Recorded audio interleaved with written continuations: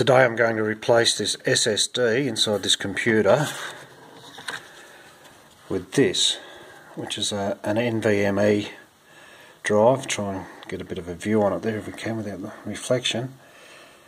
Now the SSD, that's the Samsung, is 128 gigs. I'm running out of space, and this I just got. So this one's 256. The NVMe in my hand is 256 gigabytes, and that's 128. And as I say, I've only got about 30 odd gigabytes of space left on the Samsung. What I've already done, and I'll show you in a moment, this other drive over here has got Windows on it, and it's also got Pop! OS, so let's say another Linux distro. I've already booted up into Pop! OS, and I've used disks, D-I-S-K-S, or Gnome Disks, that is in Pop! OS, to copy an image of this drive onto one of the hard drives down there inside the machine.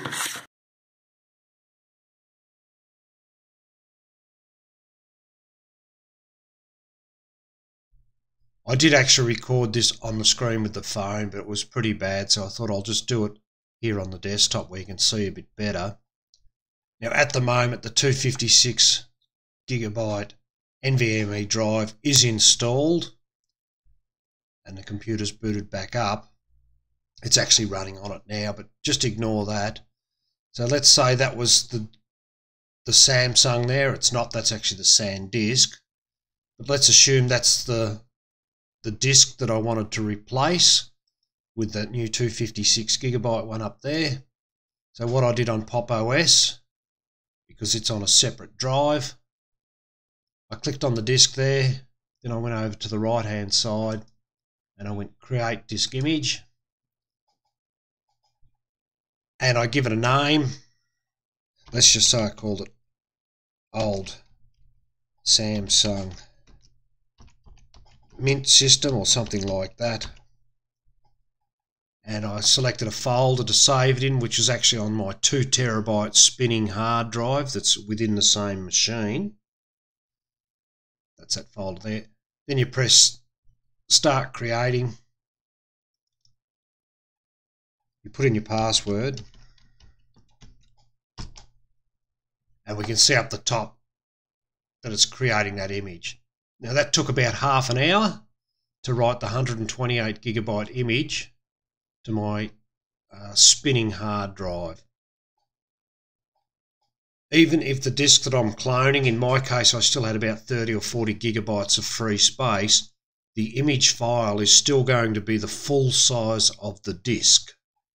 So you're going to need at least 128 gigabytes of space on the destination drive to store that image. So that's creating the image.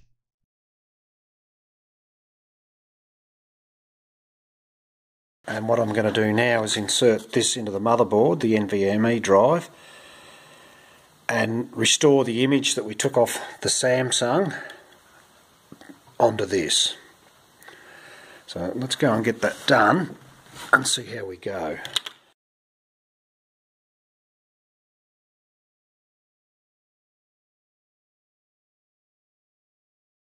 Okay, so now I've got the little screw on the Blu-tac, and I've got the little post on the end of it, and I'm going to use that just to get the thread started down in there.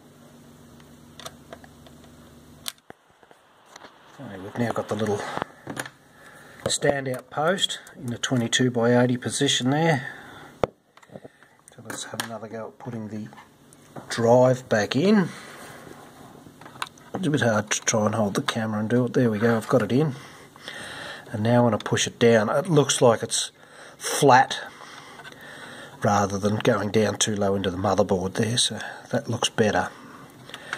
And I dare say that's why they included the little post that I've just put in there, because it does need to be raised up just a sniff off the motherboard. And now we'll put the screw in with the Blu-tac, and the Blu-tac's come away with the screwdriver. Where are we? And there it is, it's mounted. It's installed.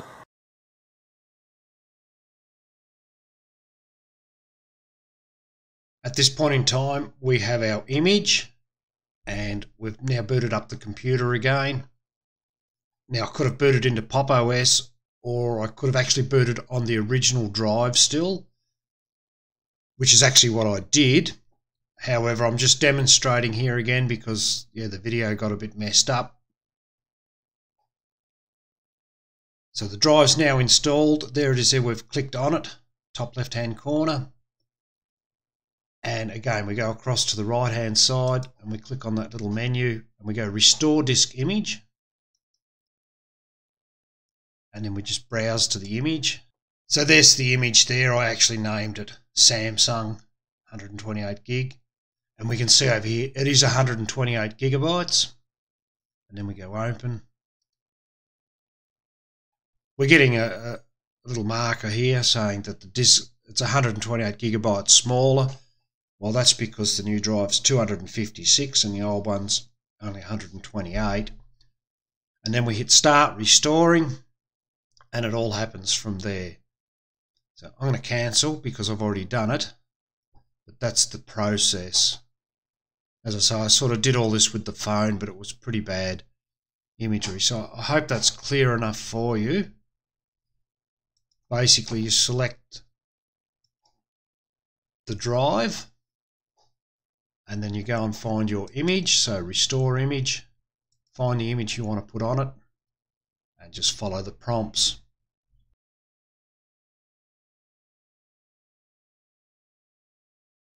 We're back in disks, and if we look here we can see that up the top, device NVMe 0N1, 256 gigabyte disk, and you can see I'm selected on it over on the left hand side. There's the partition, or the two partitions. So this one's got the,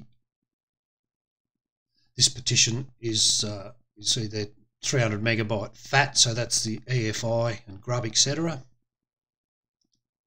This is all my data, the Linux Mint and so forth. And this is just the free space left on the device after we've imaged from the 128. Let's go now into Gparted and see if we can drag this partition to use all of this free space. This is Gparted, and up the top right hand side, device NVMe. So you could choose, that's the Samsung drive that we're actually currently running on. You can see it's SDA, and there's the other drives there. But we'll go back to the NVMe, and that's our new partition that we've just put onto the NVMe drive. We want to use all this empty space up here. So let's click on the partition, and then we go Partition, Resize Move. You'll see the mouse. We've got a pointer mouse there. If we come down onto here, it's the grabby hand, so you can actually slide the whole thing around if you wanted to put another partition in there or whatever. Sometimes you can break things doing that. And if you come up here, you can see the mouse goes to a double arrow. We're just going to drag it all the way over to the right. And we can see here the new size is going to be 243,000 megabytes, which is approximately 256 gigabytes. Let's hit Resize Move. And there we go. Now, it says down there, one operation pending, down in the bottom left-hand corner. We hit the check mark, apply all operations. You get a little warning. So we're going to apply.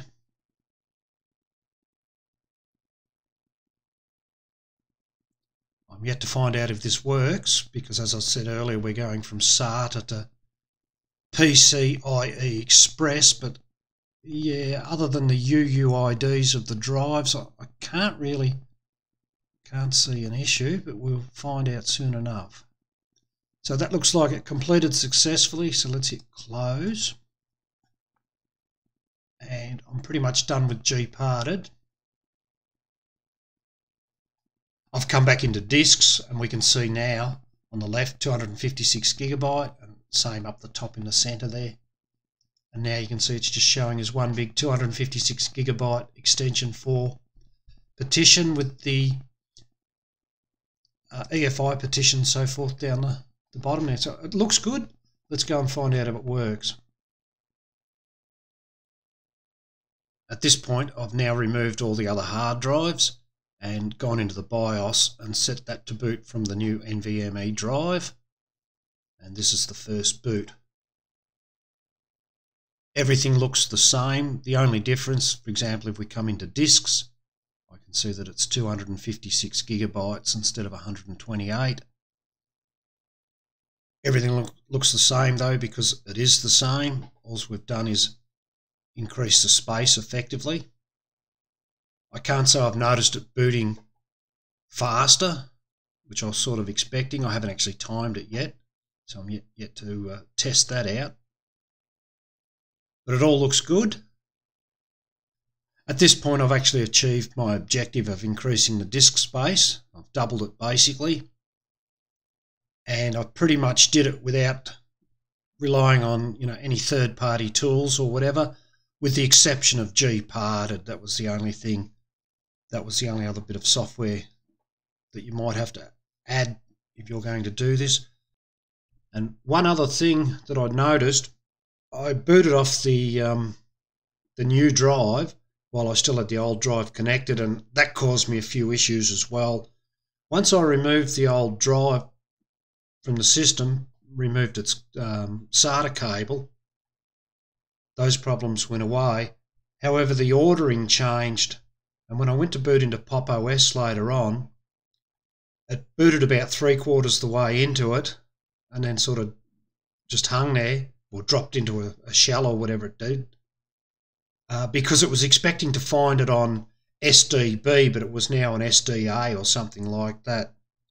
So what I did, I booted into the new system on the new drive, and I just run sudo update grub in the terminal, and that allowed it to find, oh look, Pop! OS is now over here, and it was all good after that. I know I jumped about a little bit with the video. I didn't record some stuff that I should have, or didn't use the right recording method, that sort of thing. It was a bit of a late idea. I think I should record this, make a video out of it.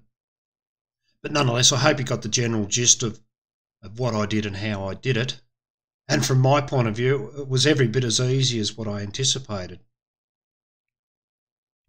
I did have a couple of issues with the BIOS, and a few other things that I didn't include in the video, but that's just down to my learning. You might have the same sort of stuff, unless it's the type of thing you're doing all day, every day. There's always going to be little things you forget and stuff you have to sort out. But pretty much it took me about half an hour to pull the image off the original drive, about the same amount of time to put it onto the new drive, a few minutes to put the drive into the computer, and then I was basically home and hosed.